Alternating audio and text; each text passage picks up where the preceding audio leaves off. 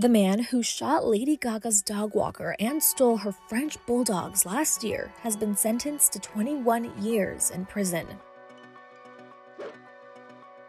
According to NBC Los Angeles, James Howard Jackson pleaded no contest to an attempted murder charge and was sentenced to prison on Monday.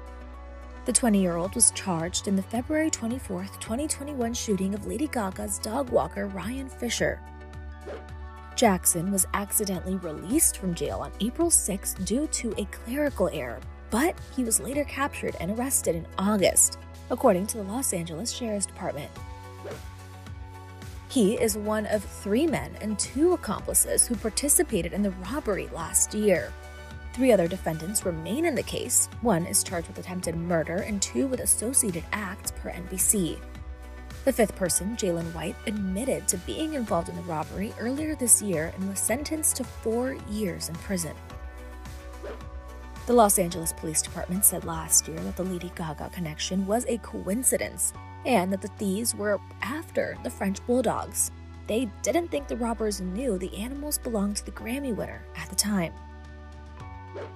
According to reports, Jackson and the others drove around the Los Angeles area last February in search for Bulldogs.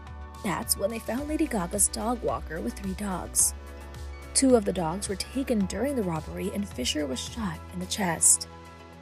In social media posts following the robbery, he called the incident a, quote, very close call with death. The singer offered a $500,000 reward to anyone who brought her dogs back. The 2 pups were returned to the Oscar winner unharmed a few days later by Jennifer McBride, who was also charged in the crime according to The Hollywood Reporter. Access Hollywood has reached out to Lady Gaga for comment.